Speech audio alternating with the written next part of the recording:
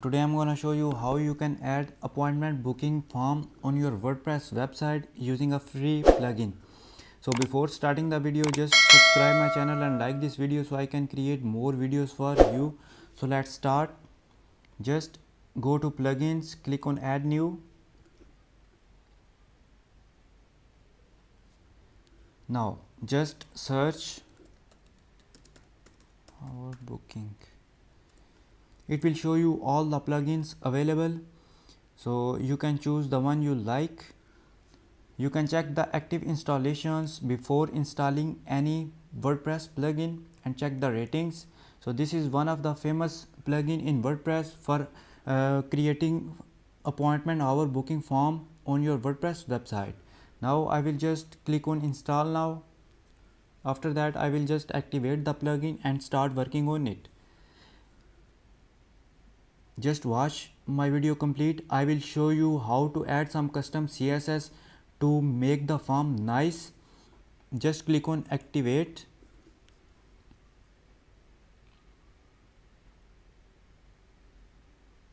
After the activation, you will see the plugin in your menu. Now by default this plugin provides you a form, but you can create a new one if you like. If you want to use the already created form, you can just edit this one. So I will show you how to create a new one. Just add your form name, booking form. You can add any name. Now click on add new. It will just add the form.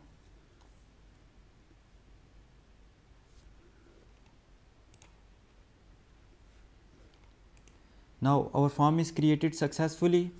Now I will show you the settings. The first step in our settings. In editor you will see the adding of fields, additional fields, and you can change the text of submit button, and you can change the error messages. First I will show you how to add the extra fields. I will remove the edit fields from the form like this.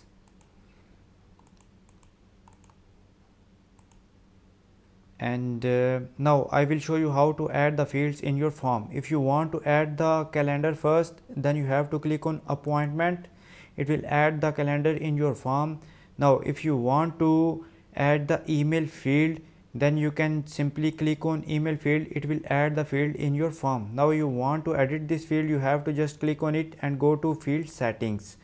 Here you will see the label and the other settings. If you want it to required, then you can just simply check this one. If you want to make it big, you can change the size to large. If you want to make it small, you can just simply select the small. In this way you can just simply edit this field. If you want to add additional CSS, you can add class, and then you can use this class to add the custom CSS to this field. Now if you want to change the settings of this calendar, you can simply click on this one. Then the settings will appear in field settings. You can change the label, like if you want to change it to book your slot or anything else, you can simply uncheck this one if you don't want to show it like this.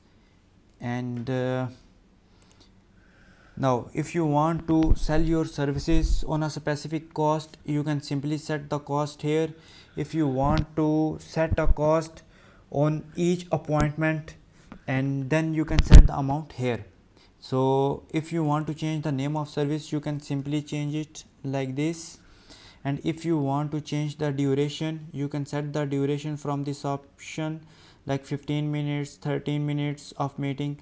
And if you want to add more services, that you want to show your customers multiple services, and then the customer can select the specific service he needs, then you have to click on plus icon. The new service will be added, and you can change the name of the service like this. You can change the duration to 20 minutes, 25, according to your needs. You can set amount. If you don't want to charge the amount, you can remove this one. After that you can set the opening hours. You can set hours per day. If you want to set for all days same hours, you can simply select all. If you want to add specific hours for a specific day, you can simply click on plus icon, select the day, like this and change the hours like this. So it's super easy. If you want to change the working days, you can simply uncheck on which you don't want to show the slots.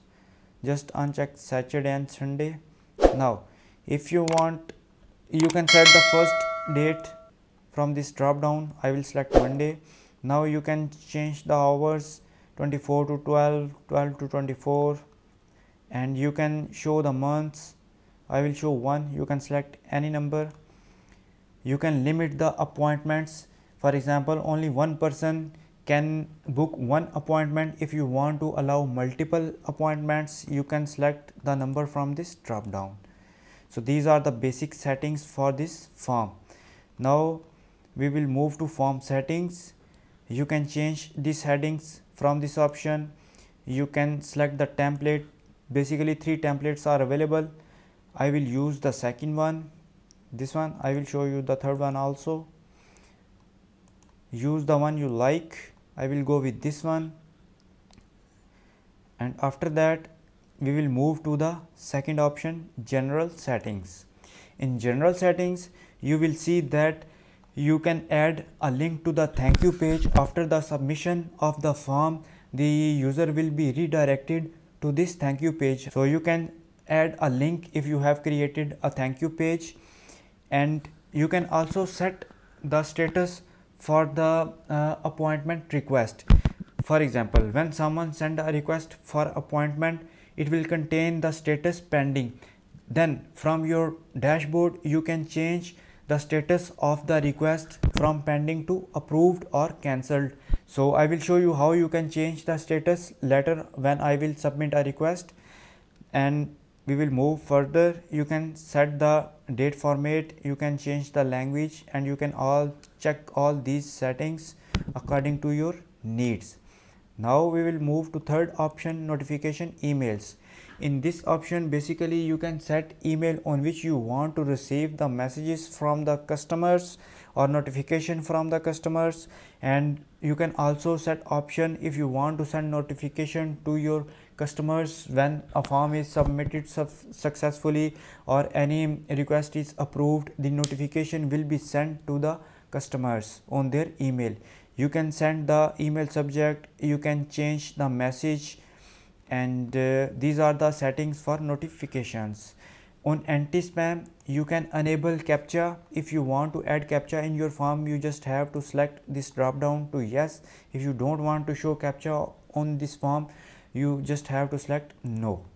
And on reports, you can generate reports, and for add-ons you can check further if you need these options, but we don't need for now. Just click on save and publish. Now I will show you how you can add this appointment form on your WordPress website front end. For adding the form on your front end, if you are using the page builder Elementor, then this appointment hour booking icon will appear in the Elementor toolbar. You can just simply drag and drop the option on your page. So if you are using WordPress editor, then this option will also appear in WordPress blogs. And if you want to use the shortcode, you can simply copy the shortcode from the form pages like this. If you want to display this form, you can simply copy the form, copy the shortcode, and paste it anywhere on your front end in WordPress. So you can create multiple forms and you can use them for different services separately. It totally depends on you. Now I will show you how you can add by using Elementor, edit with Elementor. Same process is for WordPress editor and for any page builder. You just have to copy the shortcode, this shortcode, and paste it in WordPress. Then your calendar will be appear on the pages. And if you want to use Calendly, you just have to create an account on their website and copy the code and just use the shortcode in your WordPress website. Now I will show you how you can add. Just search appointment hour booking, drag this option like this, select the form you want to show on this page. I have created booking form, click on update. Now as you can see, our form is working now.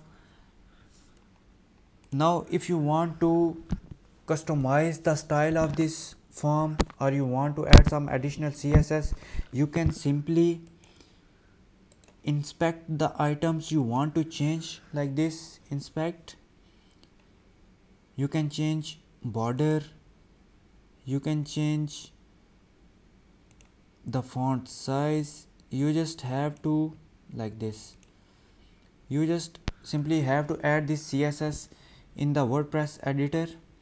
And if you are using Elementor Pro, then Elementor allows you to add the custom CSS in the Elementor window. You can add additional CSS like this: border radius 36 pixel,